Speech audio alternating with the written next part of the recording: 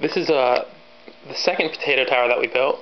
The first potato tower I haven't been able to update on my blog yet, but the first potato tower actually was taken down. It was in my dorm room, and so I built this one in the basement. Apparently it was, the fire marshal thought that it was against fire code. I wasn't there to explain to him what was going on. He thought I had a heat lamp.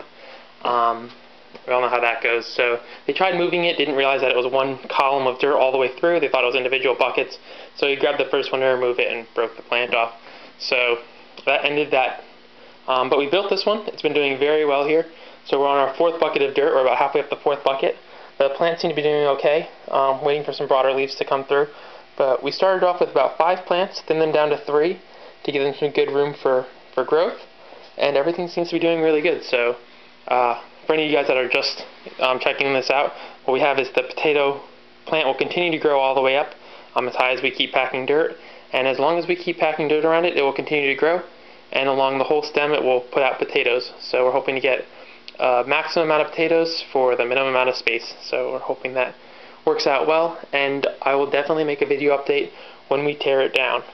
So keep an eye out for that.